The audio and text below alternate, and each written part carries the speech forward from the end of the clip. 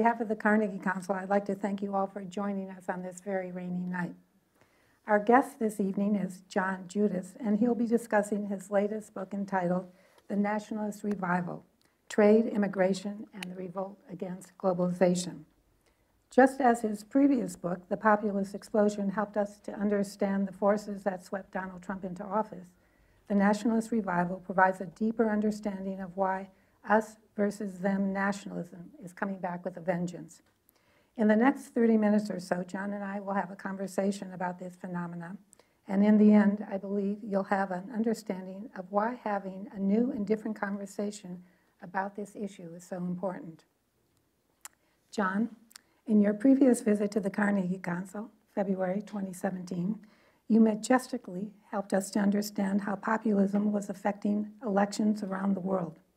It's now, 22 months later, excuse me, and it appears that your focus has shifted from politics to governance. So why the pivot?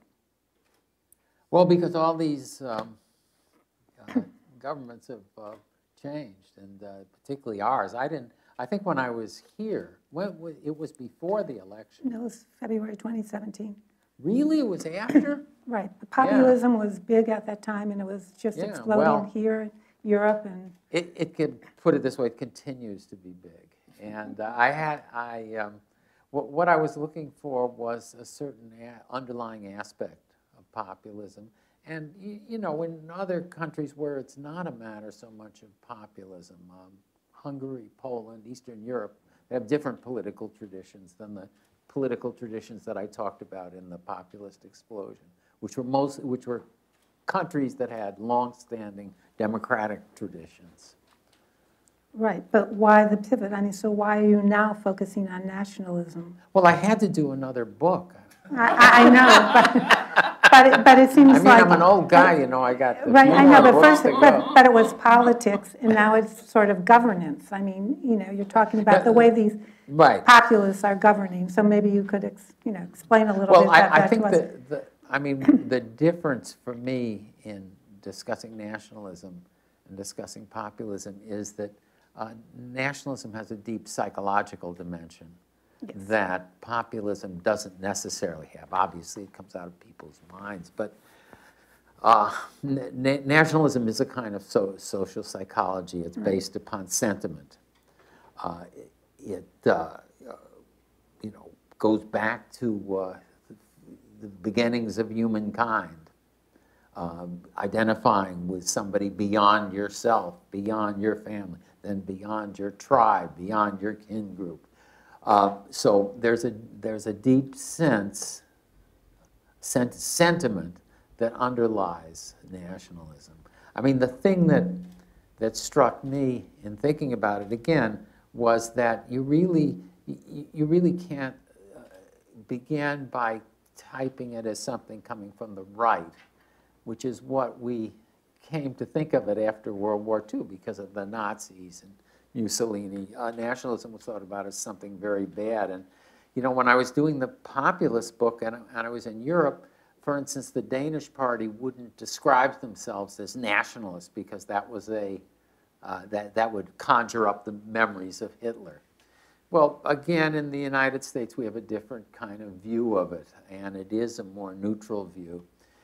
And what I see is underlying that sentiment, that the sentiment itself is the basis of many of our institutions. You can't have, for instance, a democracy without a common understanding of a we. And that we involves you're giving power, you're ceding the vote, you're allowing people to determine your fate that you've never seen before, that live, 1,000 miles away from you. That's essential to the idea of democracy. And it's framed within a nation, within a we are all Americans, we are all France. But it's become, let me just stop, it's become more difficult to define who we are as a nation now because there are so many different identities, and it sort of has... Right, yes. But let me just go on for a moment, because then I can come to that. If you think again of the modern welfare state, or of social democracy in Europe, That involves people's willingness to pay taxes. I'm going to pay my taxes to support some guy who's disabled in Orlando, Florida, or some woman in Reno, Nevada, who's just lost her job. Now, I've never met those people. So the whole idea of a modern welfare state, again, is based upon this sense of a common nationality. When that starts to break down, when you have people saying, well, these people aren't really Americans. They don't really belong there, but we're paying taxes to support them. And they're voting, but they shouldn't be voting. When that happens, then obviously it's happened in a lot of countries in Europe. Or when you have a sign of separatism where people say, well, we're Catalans, we're not really Spanish.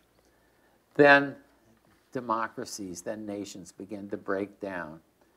And you know, we're sort of in the beginning. We're seeing those fissures, and they really began in the United States in the 80s, and they're increasing, and we have this sense of a breakdown.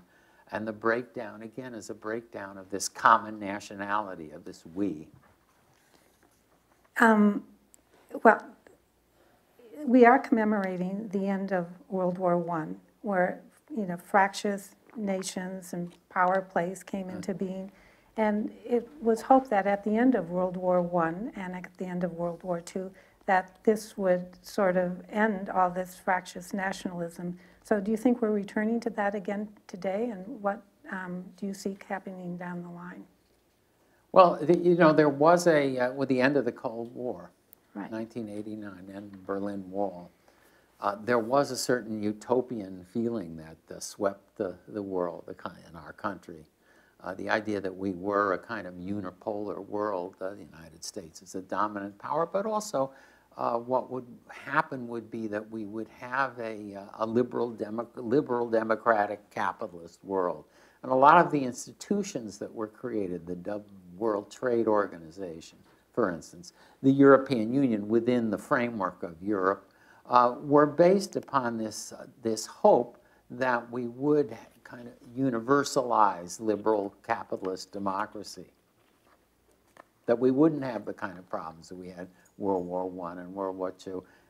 And obviously, we're returning to a situation where we do have a very fractious situation among countries, not necessarily leading at this point to war, but leading to the kind of rivalries and discord that we didn't expect, let's say, in 1993 to be occurring.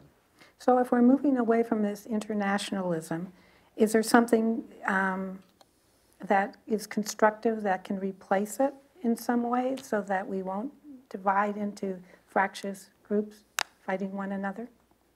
Well, look, I'm not a seer, and I can't tell you how it's all going to turn out. What I understand better is why there is this kind of discord internationally. It's very hard for me to understand, for instance, how we're going to rebalance our trade relations in the United States. Trump is obviously doing it, and he's doing it in a very awkward way.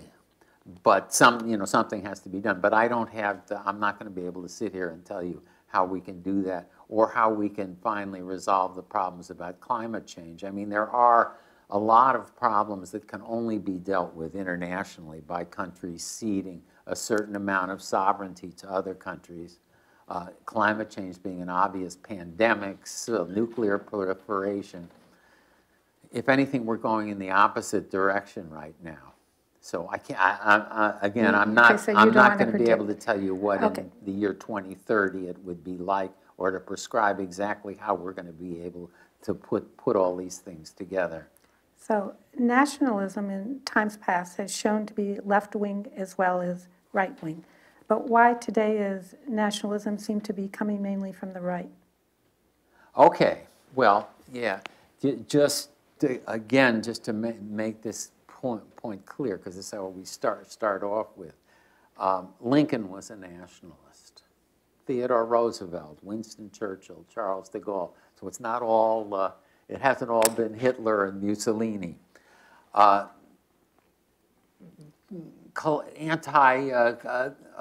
anti-colonial revolutionaries were all nationalists. They were binding together a nation against an oppressor. What we have now for the last 20 years is primarily nationalism on the right. Nationalism directed at what? Muslims,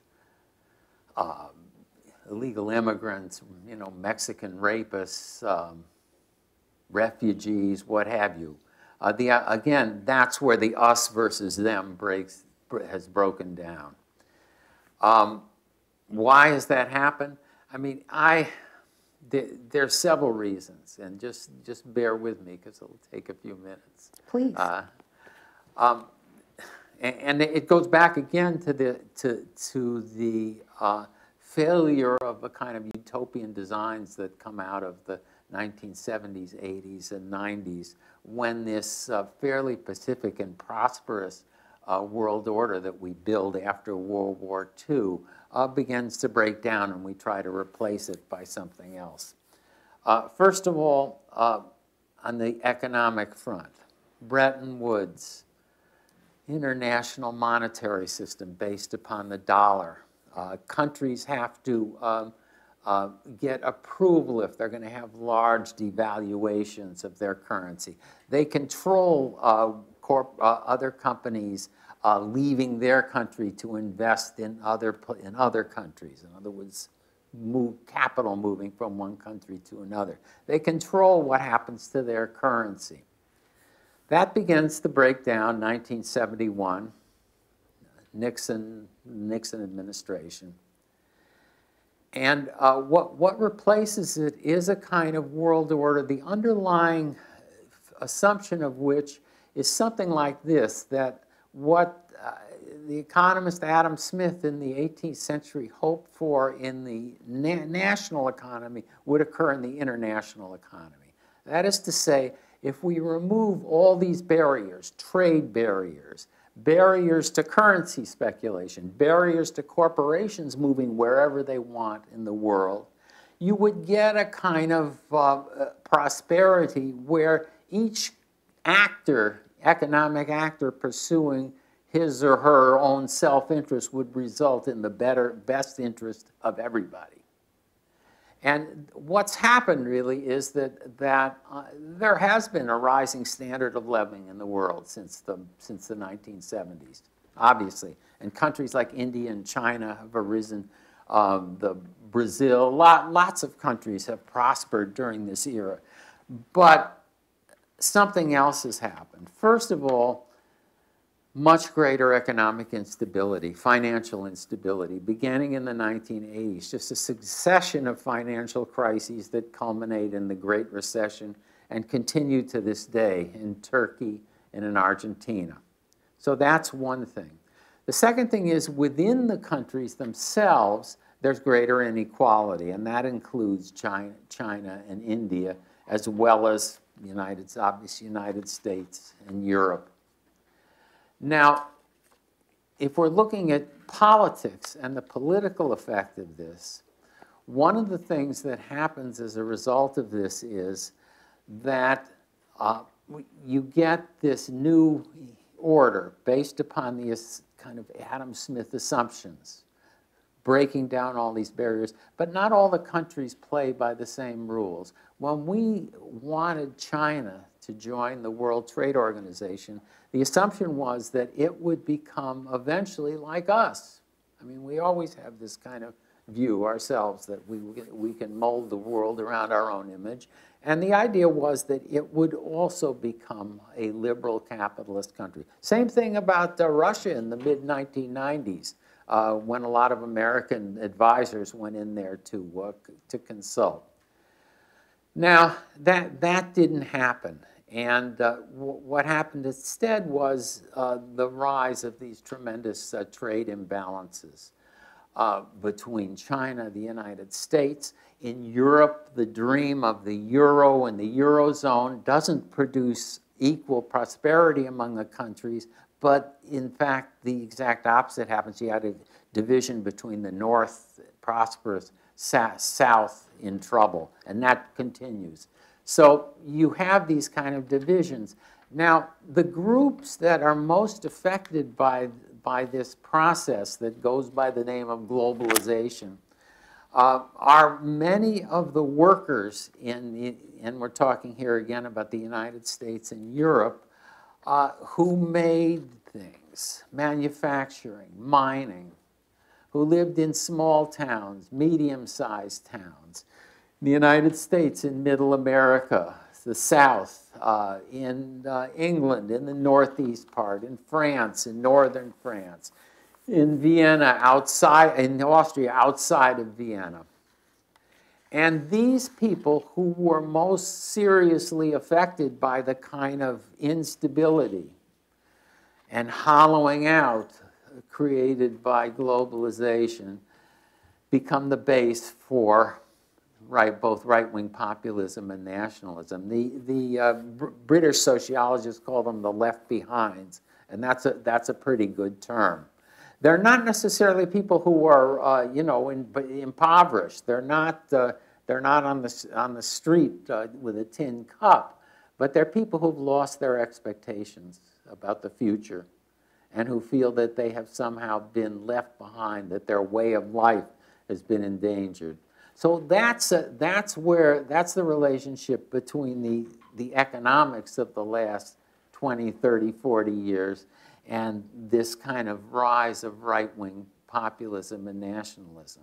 And that's where immigration fits in as yes, well. you're doing a good job, because that's the next subject, because this is the group, the left behinds, but the issue that animates them above all is immigration in both the United States and in Europe. And in the United States, again, beginning in 1965 for humanitarian reasons, and not really for business reasons, for civil rights, we change our immigration laws, but built into that is family reunification. So over the last, 50, 60, 70 years, and accelerating after 1990 when we changed the law, a tremendous number of unskilled and low-skilled workers enter the country, and they put a lot of pressure below. They bring a lot of cultural clash because they don't speak the same. They don't necessarily speak English. They demand social services. Certain kinds of industries like meatpacking and construction and janitorial get transformed from mid-wage unionized to more low-wage non-union jobs, creating a tremendous amount of tension. A similar kind of thing happens in Europe with this idea of the single Europe, where you have workers from the less developed parts of Europe going from Poland or from Hungary, going to France, the UK, Germany, so that you have those kind of tensions created by immigration. Now, add to that Islamist terrorism starting in the early 1990s, and then, of course, 9/11. And, again, in the last 20 years, or since 9/11, more probably in Europe than the United States, so that it becomes not only an economic issue, an issue of culture, but an issue that we're letting in some people who are going to blow up a shopping mall. You get that kind of combustible combination, and you get the right-wing populism and nationalism. And the primary group that it appeals to, again, are the left behinds, the people created by these economic forces over the last 20, 30 years. So it's a kind of people always, debate this thing: is it economics or is it culture? It's both, and it's people who feel their way of life is threatened. Is there ever a way to keep the destructive potential of nationalism in check? Well, look, let me talk for just a second about why there's a clash in the United States, because or in Europe, over this kind of nationalist politics, what it involves, because then it'll be easier to talk about how to keep it in check. I would bet, right, that the people here are not Trump nationalists, right? You're not all America First people. You know, some maybe, 40% of you are, right? No, I know, I'm just kidding. What you get in the modern economy, in this kind of post-1970s economy, is a division, a social and geographical division, where you get extremely prosperous metro centers, but largely finance, electronics, high tech, and at the same time, small towns, mid-sized towns, Hazleton, Pennsylvania, Erie, Pennsylvania, Akron, that are suffering. Now, think about the people who live in them. And think for a moment, let's talk about the people who live in the metro centers, like New York City, San Francisco, Washington, D.C., where I'm from. David Goodhart, this British journalist, has a book called The Road to Somewhere, and he describes the difference between somewheres and anywheres and trying to explain Brexit. And I'm going to put that in terms of nationalists versus cosmopolitans. Now, cosmopolitans in the United States aren't people who are disloyal to the country, who hate America. I mean, there are always people like that, just like there are, people who still might belong to the Ku Klux Klan. But we're not talking about the extremes. But there are also people who have many different associations and interests and identities. They're a university professor. They have a medical practice. They belong to clubs. They have a family with kids who were very successful. They have many different kinds of identities to fall back on, in addition to that of the nation. Now, if you go for a minute, if you shift from, Washington, D.C., and you go about 700 miles to the west, you'll run across towns where people did once have a very clear identity. They worked their lifetime for a certain corporation or business. They belonged to a union. They lived mostly in cities, not in suburbs. They had a corner bar. They had their teams, and so, et cetera, et cetera. Now, what's really happened and what's created a lot of this division, social and cultural division, is that for people like that, the nation becomes all important. It becomes much more important than it does for let's say for the university professor at NYU or what have you.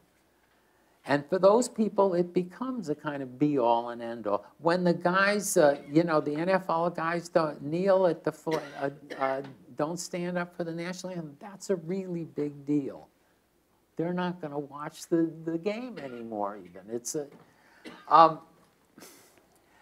other things that don't make sense, I think, to cosmopolitans, but that are very important to the left behinds. Guns. I spent an afternoon in a suburb of an industrial town in the Midwest interviewing Trump people. And I don't do these focus groups, where you have a list of questions and stuff like that. I just let people talk and we just talk for a long time. And I was amazed how much guns came up. Now, why is that? They want to go hunt. There were not that many of them were hunters. Guns is part of the home. It's part of the safety of the home. It's being able to protect your family. It's a way of life, again, they see as under attack. It's a part of their identity. It's a part of what it is to be an American. Religion, the same thing. So you have this kind of complex of values, of sentiments, that are very important to people, but aren't necessarily as important to other people. And what's happening now in politics, and what worries me a lot, is that among the, let's say, cosmopolitan group, there's a kind of Manichaean dismissal of these people. They're all, we're getting around to your question, they're all evil, they're all white supremacists. But in fact, again, people are complex. There's a lot of different sentiments swirling around us. It's not, you know, you live in these fancy places, you're not immune from the same kind occasionally racist thoughts or any of these various things. So it's, some of these people voted for Obama in 2008, 2012. It's a question of what comes to the surface at a particular time. What sentiments are aroused? Trump's brilliance was exactly dramatizing those particular sentiments, that there's a threat to the way of life. It doesn't have to be that way. There are economic issues, there are different issues that people appeal to. But again, I think that what's happening now is that we have a politics that really is divided, very divided on a cultural level, and it's hard to see the differences, but I think it's very possible to break through them. It's just, again, well, that's the main question. Is there any prospect for reconciling these two visions of America, Trump's and cosmopolitans? I mean, I think that's what we're all sort of wrestling with. Yeah, sure. I mean, there is a very basic issue that of Americans feel about economic security, and you know, it doesn't matter whether you again live in Akron or you live in Silver Spring. With the market starting to go down in the last 2 days, do you think that's going to change the right? And balance? I mean, even if you look at the dynamics of this election in the last 2 or 3 months. In the beginning of the election, when the Democrats were really doing well, and it looked like the Democrats might take the Senate as well, the health care thing was really coming to the surface. And it's still very important. Because that's an issue, again, that cuts completely across. Now, unfortunately, what we're having is we're going to have another election that's about Donald Trump. It's going to be, I think, it's going to repeat the 2016 election, and it's going to be about either how wonderful or how egregious he is. And I think the Democrats will do a little better this time because particularly women voters are going to be much more in an uproar than they were in 2016. But it's still not going to get us to a point where we can break through and where we can start to recreate the kind of social coalitions that we had, you know, 40 years ago, 50 years ago, between the bottom of society and the middle of society. I mean, the Democratic Party today really looks a little like an hourglass.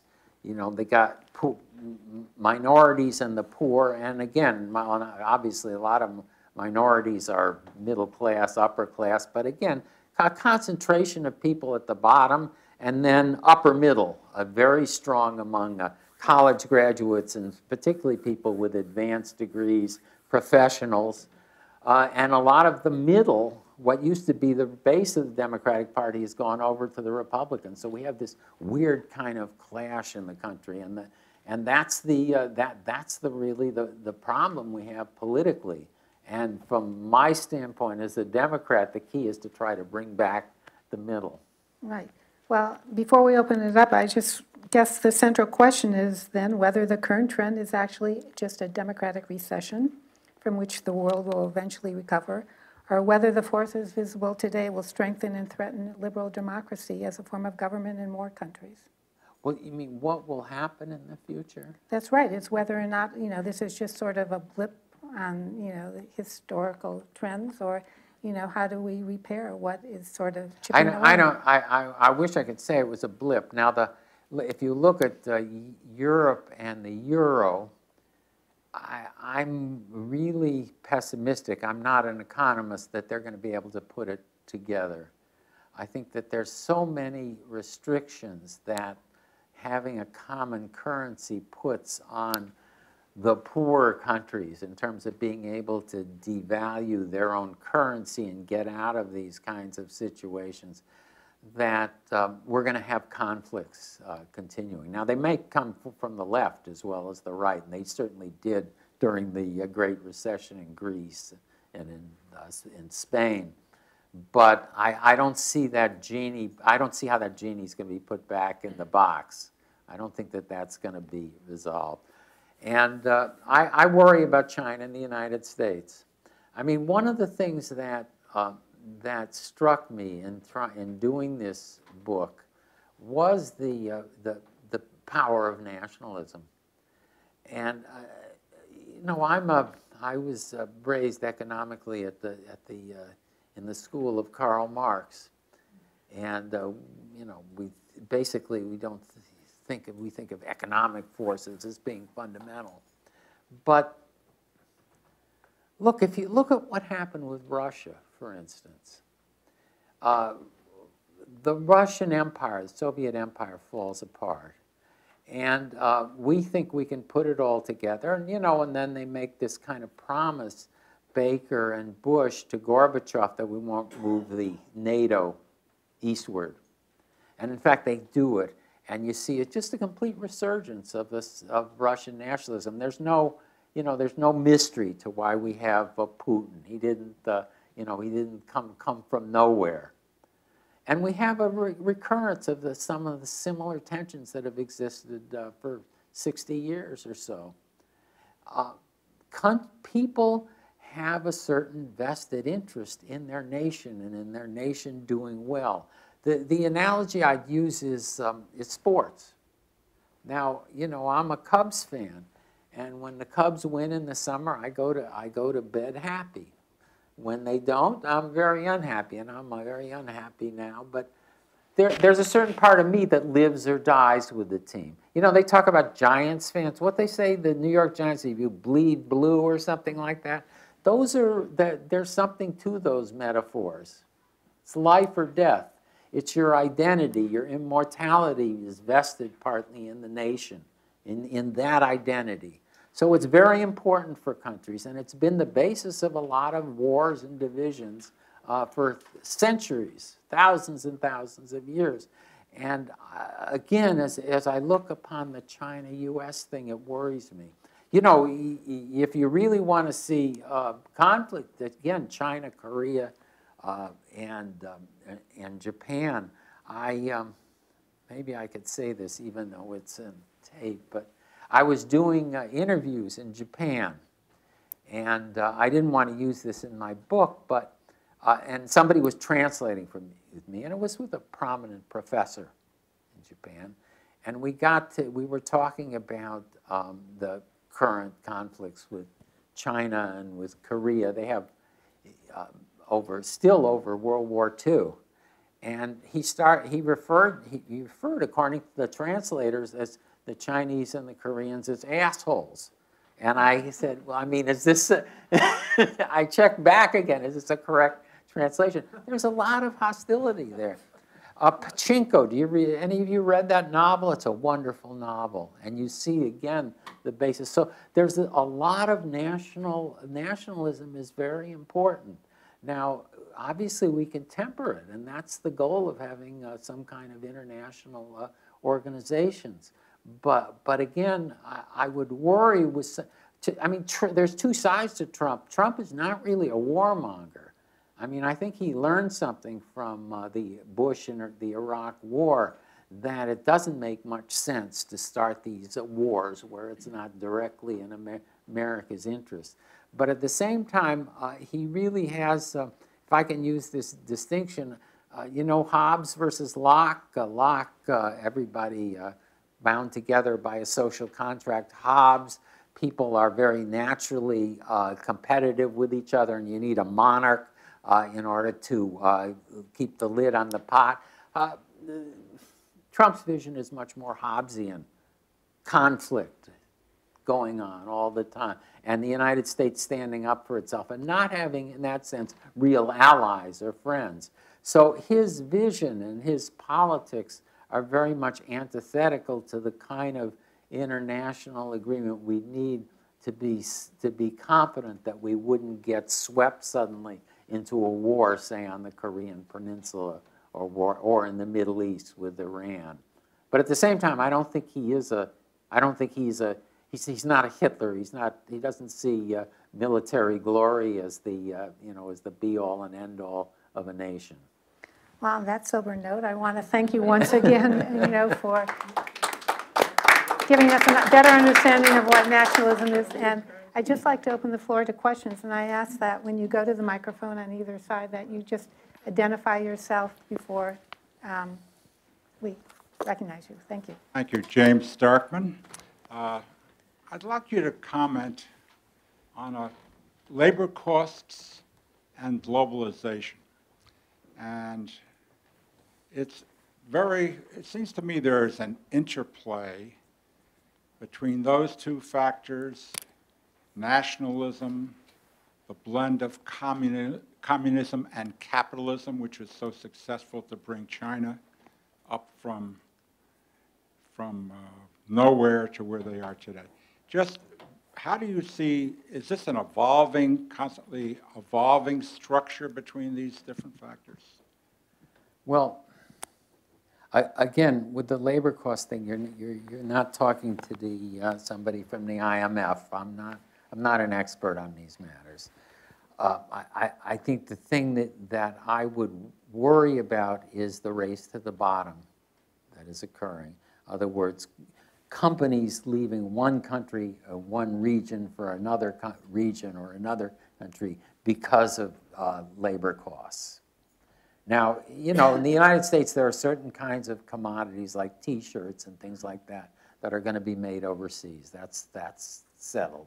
But again, if you look at our balance of trade with, say, China and other Asian countries, computers and electronics are big in terms of trade deficit. Well, you know, those are things that we could make in America, but that are going overseas to a great extent because of labor costs. So labor costs is an issue. The other issue that's related to it is taxes. There's a tremendous pressure, again, to lower particularly business taxes competitively, and Trump has fallen into that. And what that means basically is that it's a threat to the modern welfare state because you don't have the money, again, to support the population. So you have a situation where you might have firms becoming more profitable, but where the profits themselves are going into stock repurchases or what have you, and not into the public welfare. And we increasingly have that situation. They're starting to have that problem in Europe as well as in the United States. Don Simmons. One of the tropes of the Trump administration has been the desire to withdraw from agreements and other foreign entanglements, and it has led us to along a path of acting alone. The right-wing pundits refer to that as recovering our sovereignty, even when talking about commitments freely entered into and so on. How does that desire for the United States to act alone, how is it related to populism? Do you think the members of Trump's base really don't want to be in international organizations or treaty agreements? And going on further, would it be, could you see, even a few years from now, a Democratic president restoring and re-entering these agreements without running into howls of outrage from Trump's base? Right. That's not just Trump's base also. The question of foreign aid has always been controversial in America. And unless an administration can show that it's directly in the national interest to spend money, then it's going to be unpopular. I mean, this was a problem after World War II and that Truman and Atchison faced in 1947, 1948, when they wanted to send money to Greece to fight the insurgency there. So we're going to have this problem with us for a long time. And Trump, again, in the wake of the Iraq War, I think has a lot of credibility in saying that we shouldn't get involved in foreign entanglements that aren't directly in our interest. There's a passage in Woodward's book, Fear, where they're debating Afghanistan. And you know that a lot of the sort of the portrayal of the book is that there were these, there were the adults, and then there was Trump, the moron. But if you read it, actually Trump was asking a lot of the right questions. Why are we there? We've been there so long. We haven't gotten anywhere. Why are we spending all this money on it? Whereas, again, the American military's impulse is always, more and more until we can finally resolve this thing. But there's no resolution in sight. So, again, given that background of our current interventions, it's all the more harder to make an argument for international organizations. Just one other thing. I mean, the NATO thing, for instance. NATO, fight the Soviet Union, Cold War, central to it. Was it 1949? The Cold War ends, and we still have NATO. And not only NATO, it starts expanding. Why? What's its purpose? What's its point? Now, I'm not telling you here that it doesn't have a point, that you can't, but it's not clear. And in those respects, Trump sort of acts like the man in the street and a kind of common sense, whereas the Washington establishment, all the policymakers, just won't even entertain questions like that. But they have to be answered, and they're not being answered. Jim? Hi, Jim Trout. I was happy that you ended on the non-material causes for nationalism, because I think it's very easy for us to reduce everything to economic change, in part because it's easier to think of answers. So when you think about these other things that you were talking about, the sense of resentment of cosmopolitans, anger at the elements of globalization that have to do with new people, immigrants, refugees, and so forth. Make sure you talk up a little. What's that? Just talk up a little. That's I'm sorry. When you talk about these issues of globalization that don't have to do with economic causes, right. But with things like the globalization of people, immigration, refugees. What do you think what do you think can be done, if anything, to bridge the gap between what you might think of as an increasingly globalized, cosmopolitanized world and the enormous number of people who, as you say, feel left behind, not just economically? Well, you're asking for my political program, right, for America? Yeah, but I mean, without having a bunch of bullet points. I mean, in some No, broader sense, I know. I'm just going to tell you. Are these things addressable? Yeah.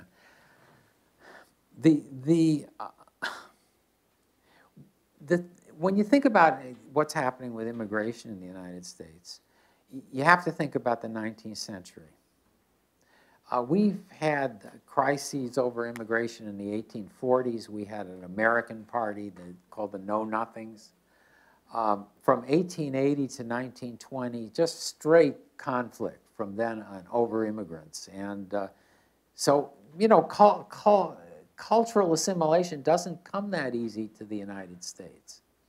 Ethno-racist legislation in 1920 and 1924 and 1929 that restricts immigration, and both in numbers and in who gets into the country, in an odd way becomes a blessing, because it gives us a kind of breathing space to assimilate.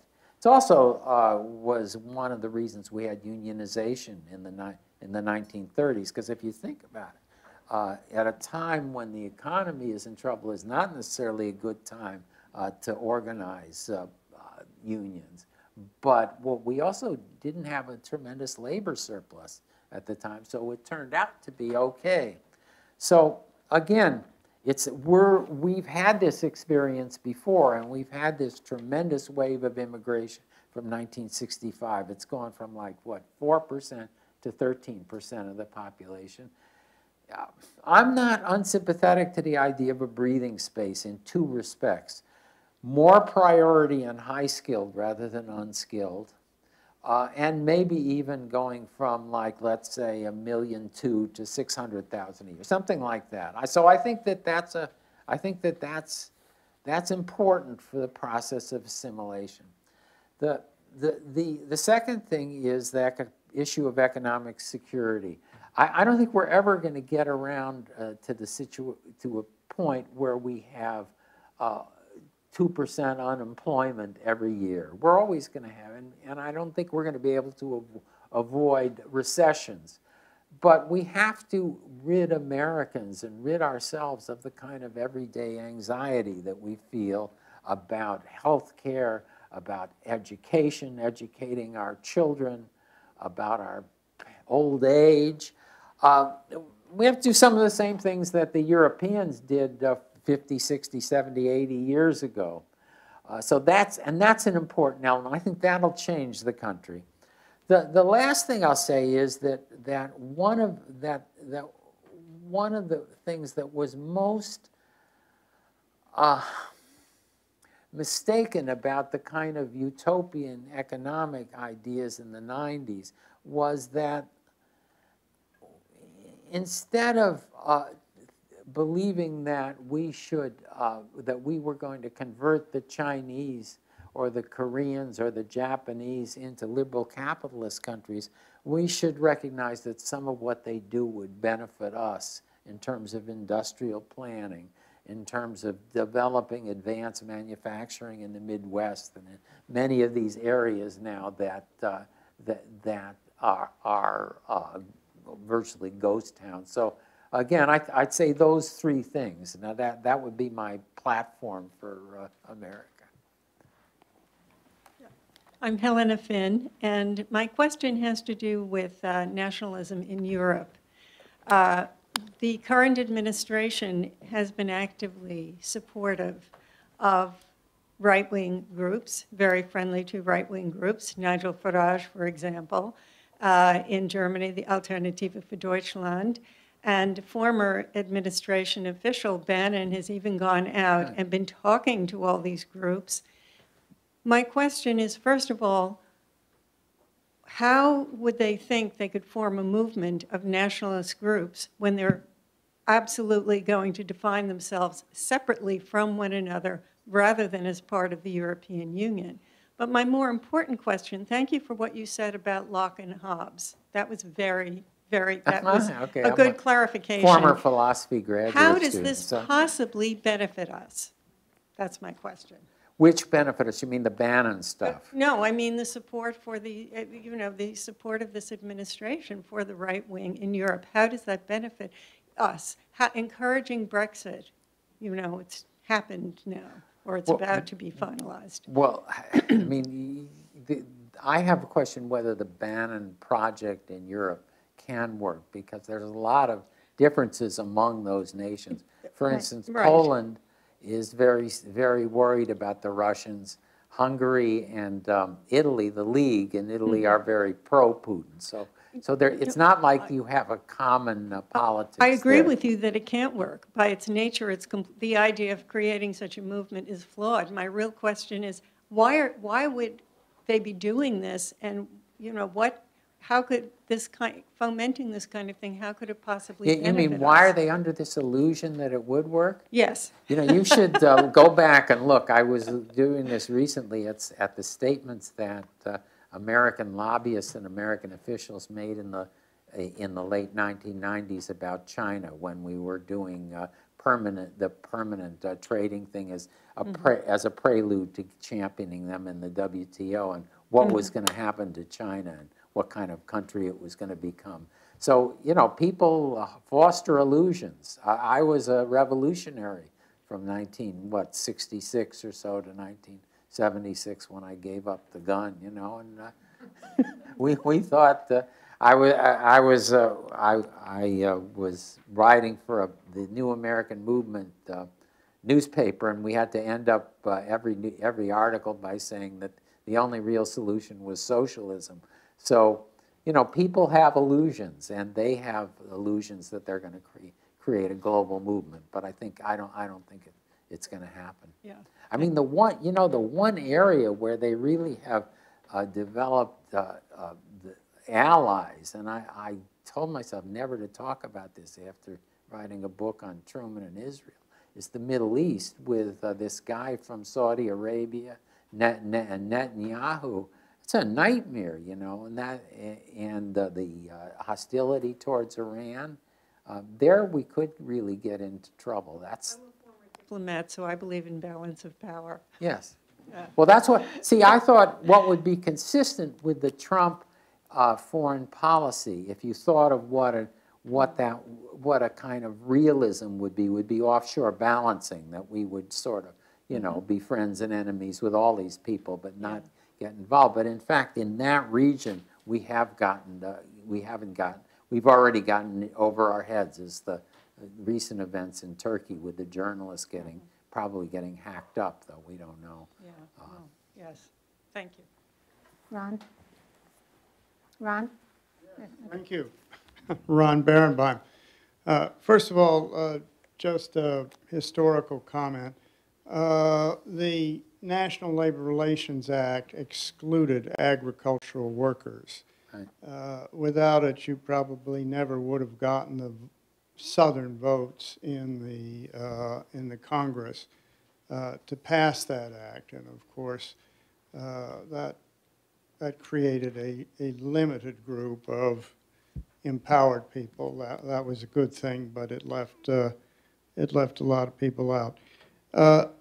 Secondly, I would say that immigration does not threaten these people, these people's jobs particularly. It is automation that does. And that is what is hollowing out the factory towns. That is what is creating globalization, which, by the way, has, I think in the last decade, pulled some 6 billion people out of poverty, so that in terms of global stability, nothing beats globalization. And you really have to do everything you can to keep those prices down, so that those labor prices, so the people that are complaining can still afford to buy their shirts at Walmart. If they were made in the United States, they couldn't. And everything to keep prices, you know, at a point where people can afford them. I mean, just one of the more interesting episodes in my life is whenever I'm overdue on my credit card, which is all too often, I used to get calls from Bangalore, city I know well, but I seldom do anymore because Bangalore's become too expensive, and now they're coming from the Philippines. And so this is not something you can put a stop to. I don't see an alternative to globalization. I don't see a solution. I think there's got to be more acceptance of it and a creation of new kinds of occupations and managing new kinds of machines and automation, because otherwise I don't see any solution. Is there a question that you... No, I get it. Okay. I sort of, I Okay. can. I'm Thank looking, you. I got it. I'm looking for a non-immigration focused solution. That's what I'm looking for. Okay, I got it. So look, there's you often hear this argument: what's the basic cause?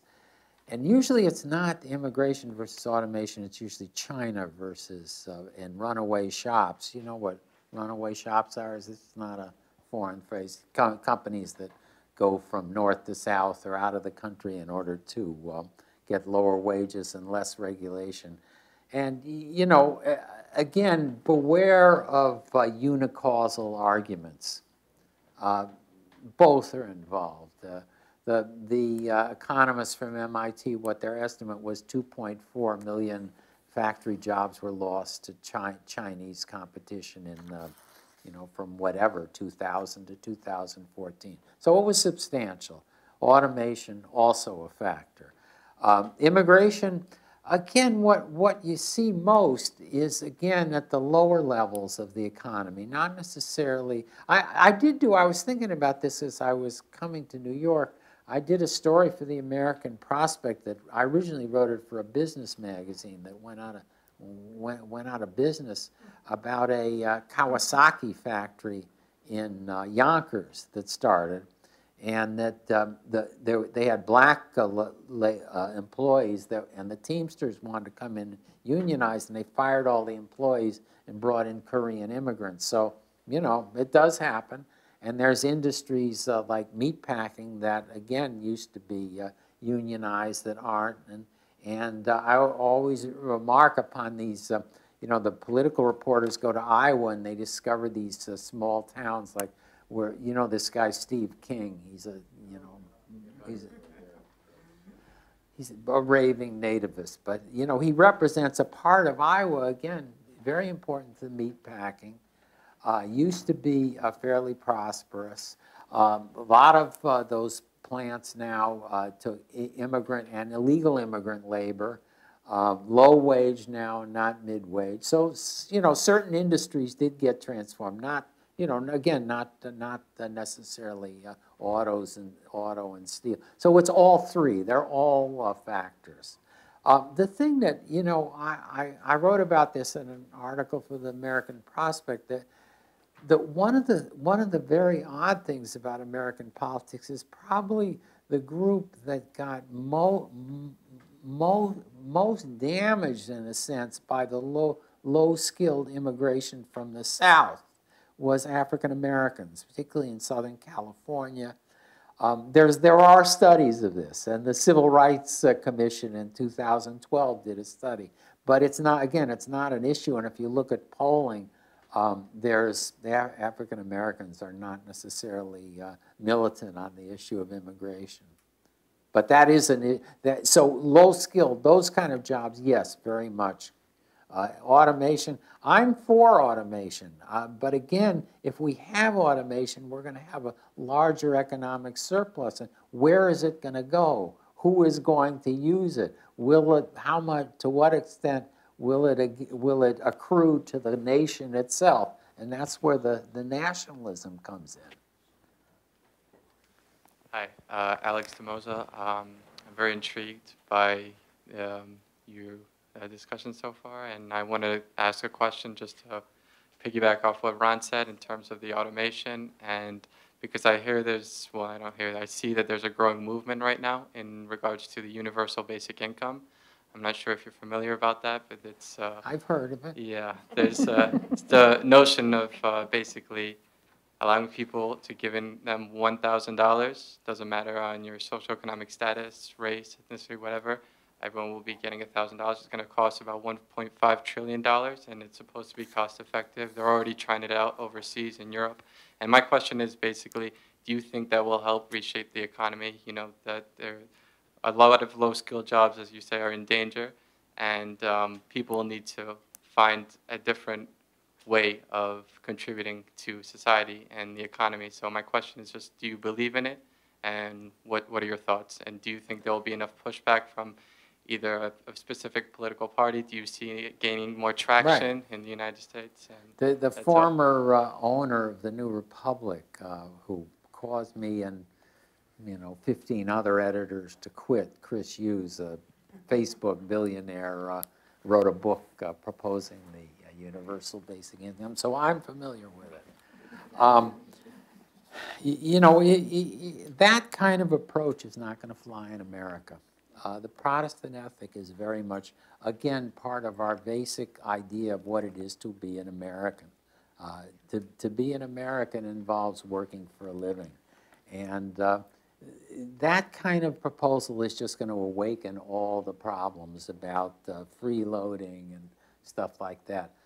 On the other hand, again, universal health insurance, there are all kinds of things you can do that are the equivalent of a universal basic income. But the idea of handing out money like that, Nixon and Moynihan had a certain version of that in 1970. But I don't see that as coming about in the United States, and I think that it's not the kind of proposal that the left itself should bank upon. After this discussion, it just makes me wonder if nationalism serves any other purpose other than to inflame its citizens, you know. But at this point, I know there are still questions, but the time has come to an end, and I want to thank you once again for giving us a better understanding. And I'd like to invite you all to continue the conversation and have a drink. Thank you for coming. Well, you always are provocative and